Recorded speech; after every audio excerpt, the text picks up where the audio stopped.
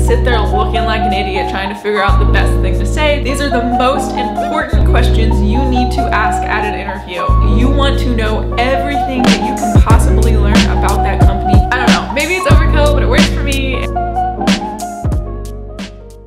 Hi guys, and welcome to another video. Today we're going to be talking about tips for preparing for a job interview. I actually did have a job interview yesterday. I have not heard back on whether or not I got that position, but I just thought that this would be a really good time for me to sit down and walk you guys through exactly how I prepare for job interviews, as well as give you guys some tips on how to reduce job interview anxiety, because let's be honest, I get really anxious for job interviews. So a little background, I actually think that I have gotten every single job that I have interviewed for, which is kind of insane. There was one job that I didn't get. I was gonna work in the Grand Canyon for a summer as a maid, and I didn't get that job, and I still to this day do not know why. I was not qualified to be a maid at the Grand Canyon, but whatever, they didn't want me, so I went and worked in the Smoky Mountains at arcade instead. Long story, maybe I'll get into that someday. But yeah, that is the only job I have not gotten that I have interviewed for. Obviously, I do not expect this streak to continue, but I like to think that I am pretty good at preparing for job interviews and doing a good job at them. My first tip is to make sure that you do your research on the company. You want to know everything that you can possibly learn about that company before you go into that job interview, because you want to be able to tie what they do to what you know how to do already. Go to their website, go to their Instagram, go to their LinkedIn, literally look everywhere at anything that you can learn. Make sure to really focus on what their mission is, any kind of values they have. If they have a mission statement, maybe try to memorize that and throw that in somewhere during your interview. If you know who is interviewing you, make sure to go and figure out as much information as you can about them. That way you can just kind of maybe like be a little more personal about them. If maybe you might have something in common, obviously don't be like, hey, I stalked you and I see that we have this in common. Just maybe throw a little something in there just to make a little small talk. Does that sound kind of conniving and manipulative? I don't know, but it works, so go stalk them. Then the next thing is to go through the job description of the job that you applied for and highlight every single thing that you already have experience with or know how to do. Basically, you're matching up your resume with the job description, which you should have already done as you were creating your resume to apply for that job. If you guys need tips on creating resumes as well, I like to think I'm pretty good at creating resumes. But that would be one thing that you should have already done during that first step before you got the interview. But if you haven't already, make sure you go through that job description and highlight every single thing that you already know how to do, which then you are going to go and look up commonly asked questions for your industry, or just commonly asked questions in general for an interview. I'm gonna go through some of the ones that I usually like to prepare beforehand, and there will actually be a Google Doc or some kind of document linked down below that is gonna have a list of all of these questions, as well as some other information that I like to collect beforehand. So the first thing you're gonna prepare for is tell me about yourself. Every single interview ever is probably gonna have somebody just be like, tell me about yourself, and then you're gonna have to go on a spiel. Do not tell them your life story. They don't need to know your life story. They just want to know generally, who are you as a person, and most importantly, why are you qualified for this role? So by looking at your resume and the job description, you want to, when you answer the question, tell me about yourself, be able to say everything that you already know how to do on that job description and how your job history relates to that. Also, you want to prepare for the question, why do you want to work with us? Have something prepared, even if like the only reason you're really applying for the job is because it pays a little bit better. Have some kind of reasoning behind it. Usually job growth or personal development, something along those lines, where I just feel like I can't grow on my current role and I feel like this would be a really good growing opportunity for me, is a really good thing to say, because let's be honest, usually if there is some kind of better compensation at a job, that also probably means there's going to be more responsibilities. and it's going to be a growing opportunity for you. So it's definitely not a lie, and I think most of us do want to kind of grow in our careers, so it's a good thing to say. And then, why do you want to leave your current job? Do not say that your job sucks. Never say anything negative about the current job that you have. I don't care if you have the worst boss in the entire world. I don't care if it's the most toxic work environment ever. Try to stay positive when you're answering all of these questions. So instead of focusing on the crappy environment that you're coming from, maybe highlight some reasons that you want to switch to that particular company. That would be a great time to throw in some of their values, some of their purpose statements, and that kind of thing. You know, maybe they're really community focused and you highlight, I want to work for something that's a little bit more community focused. And then I will also have just some other general questions linked in that document down in the description. You will be able to fill out that document. So just come up with good, positive answers that highlight your experience for all of those questions. And also make sure that you're looking up industry specific questions as well. Obviously, all industries have a little bit different things that come up in interviews. If it's more technical, make sure you're preparing for some of those more technical questions. If it's more customer service based, then maybe you need to come up with some questions and answers that have to do with customer relations and that kind of thing. Just make sure that you're being really specific with those questions.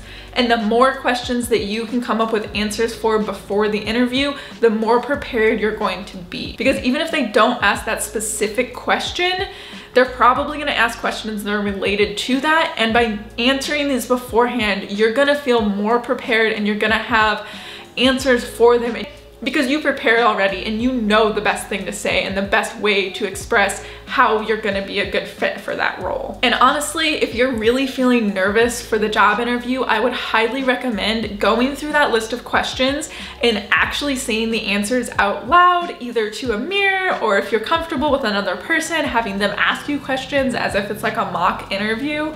That really, really helps me for all of the jobs that I've really wanted, that I've gone after. I have basically had that document with my questions and answers on it just in front of me for like the week leading up to the interview, and I'm just going over it over and over again, almost like I'm preparing for a test or something. I don't know, maybe it's overkill, but it works for me and it keeps my anxiety a little bit more at bay, so do what works for you. And then my last thing that is kind of prep work for the interview is make a list of questions to ask them. This is like game changer with interviews. Maybe this is common knowledge, but never go to an interview without preparing a list of questions to ask them. Because the reality is, they're not just interviewing you, you are also interviewing them. You are finding out if you actually want to work at this job. Kind of turns it on them, so that then they have to answer some questions as well, which makes it a little bit more conversational and just, it feels more natural that way to me. So 2 questions that I'm gonna tell you guys that you need to ask them. Obviously, ask them about company culture, ask them about like, what does a typical day look like? Ask them any kind of clarification questions you need on what they do. Ask them all of those questions.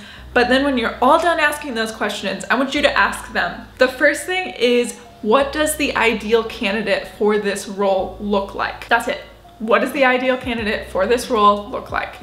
Have them talk about it, and then also, you know, be listening and figuring out, am I that person? Do I think I want to be that person? If not, maybe I don't want this job at all. And then once they've answered that question, you're gonna ask them, okay, are there any concerns you have about me being able to fill that role? And can I address those right now? Or some kind of wording like that, where basically you're having them tell you, these are the concerns that I have, and then you get to address those concerns.